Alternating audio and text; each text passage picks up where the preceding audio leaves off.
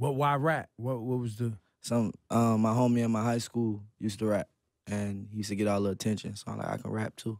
Before Lil Uzi Vert dropped songs like Uzi, Money Longer, You Was Right, and XO Tour Life, Lil Uzi Vert's SoundCloud page would receive millions of streams for each of his tracks, and he would sell out his homecoming show at the Philadelphia Theater of the Living Arts. He would ink a deal with Atlantic Records, make it onto the 2016 XXL Freshman Class cover, collaborate with the likes of Young Thug, Wiz Khalifa, and ASAP Mob, and take the place of Takeoff on the biggest MIGOS song of all time. I ain't left out Bad and Bougie. You think I'm left out Bad and Bougie?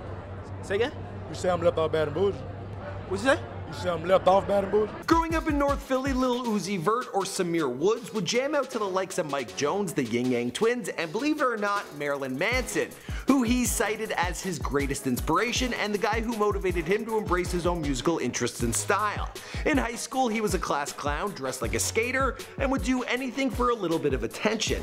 When a friend of his started to turn heads with his rap skills, Samir decided to get into the game himself, but at least at first, he didn't really have the talent. Plus, his hard-working mother, she wanted him to go down a more practical route. But if he had listened to her, well, he might have stayed in school and kept his job working as a stock boy at the dollar store.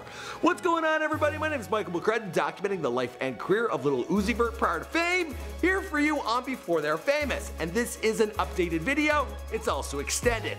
I've recently documented Ski Mask the Slump God, XXX Tentacion, and Young Pappy. Be sure to check out those videos. Also, as always, be sure to let me know who's next in the comments down below. And you can find me on Instagram or Twitter at McCrudden.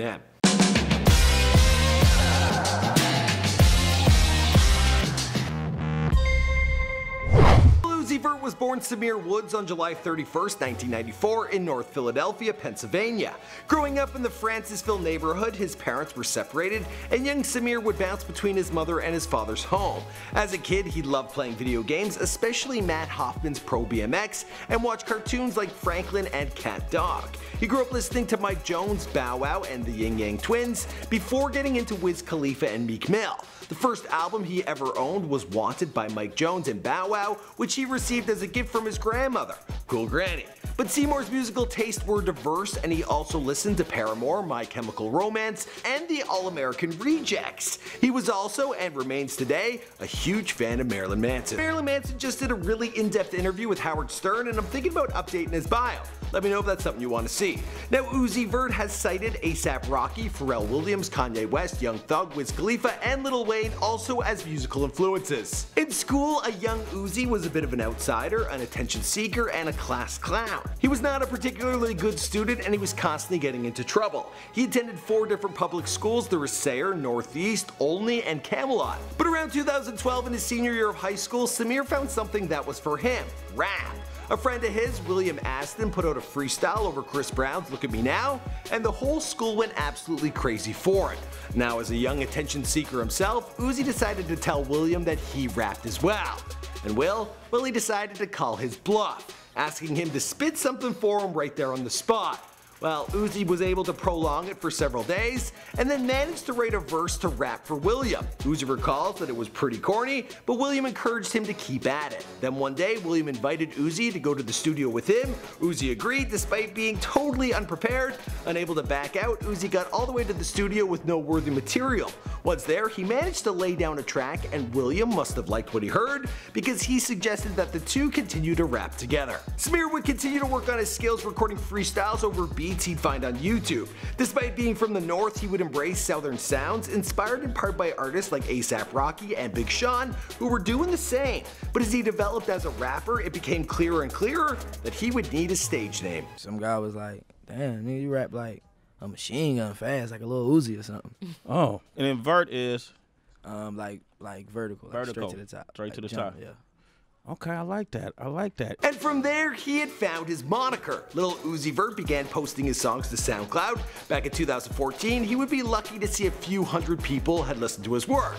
But when he got his first couple thousand, he was thrilled. He told Conflicts back in 2015, just that couple of thousand felt so crazy. Just being at home, even 1,000 people listening to your song, I'm like, damn. 1,000 people heard it or know my song. so it was just cool. Now I see it in a day, a song can get up to 100,000 or something. It makes me feel good. I guess I'm doing something right. It wouldn't take long for he and William to catch the attention of DJ Buzzworthy, who offered to manage the duo. William declined, but Uzi agreed on the spot. And through DJ Buzzworthy, he met producer Charlie Heat, who produced his 2014 breakout hit, Uzi. Would make it into the hands of Power 99's DJ Diamond Cuts. She got the song on the radio in Philadelphia, where it would catch the ear of an Atlanta-based industry leader who just happened to be in town. In Philly to Atlanta, how did that? Don Cannon. Don Cannon. Just like drama. He was riding through Philly. He heard them playing my song on the radio, and he called the radio station and asked them for my number. Another notable influencer on Lil Uzi Vert's career was him receiving some online respect from the now deceased A$AP Yams, who reached out to Uzi via Twitter telling him he would be a star. On top of that, in 2014, Uzi started dating stylist, designer, and artist Brittany Byrd. Nice catch. Things definitely looked like they were coming together, but at the time, Lil Uzi Vert was facing serious pressure to give up on his dreams. His mom, who had made an honest living as a nurse, wanted Samir to make more practical plans for his future. He had dropped out of school and he didn't want to go back, but in order to appease his mom, he did get a job working as a stock boy at a local dollar store. Now, it wasn't long before he quit that job as well, but when he was kicked out of his mom's house and found himself living with his grandma, who was a little more supportive of his rap career, well, he now was able to put school and his day job aside, and Uzi put everything into his music, and his career was on the rise. Yeah, we got Lil Uzi, somebody, Vert, somebody. Lil what?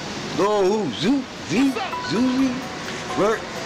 It's sold out. Cannon and DJ Drama had a lot of faith in the teenager, so they brought him out to Atlanta to record. Uzi earned for himself nationwide attention after being featured on DJ Carnage's single WDYW in 2015 with A$AP Ferg and Rich the Kid. He was signed to Generation Now and later Atlantic Records. That same year, Lil Uzi Vert got his very own music video for Safe House from his mixtape Love Is Rage. This would come as mixtape Lil Uzi Vert vs. the World with his breakout hit Money Longer. The song would be certified double platinum and chart Billboard, hitting number 9 on the US rap charts. From there, he would be collaborating with his idols, touring America, and would find himself on the cover of XXL in the 2016 Freshman Class.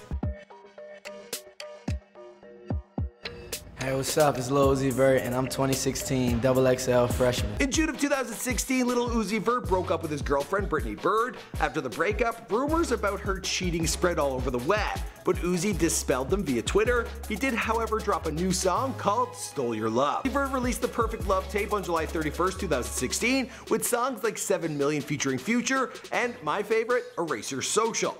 In October of 2016, Lil Uzi Vert collaborated with the MIGOS on Bad and Bougie. This would be the first #1 single for both Lil Uzi Vert as a featured artist and the MIGOS as a lead artist. A definite win for everyone who was involved. But you gotta feel a little bad for Takeoff, who seemed to give up his spot on the track for Uzi. Do it look like I'm left off Bad and Bougie? What'd you say? Do it look like I'm left off Bad and Bougie?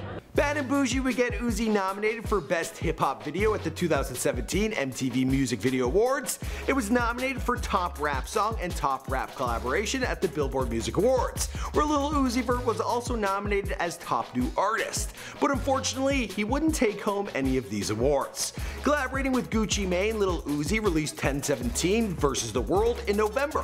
In February of 2017, he released Love Is Rage 1.5. That EP would include his highest charting single to date, XO Tour Life. Garnered Uzi his first major music award, taking home the prize for Song of the Summer at the 2017 MTV Music Video Awards. It would also feature on Lil Uzi Vert's debut studio album, Love Is Rage 2, which was released on August 25th, 2017. The album crushed Billboard, topping the charts in the #1 spot on the Hot 100 and R&B and hip hop chart, also the US rap chart. And what can you say about Lil Uzi Vert? He's a rock star. And what can you say about Lil Uzi Vert? He's a rock star.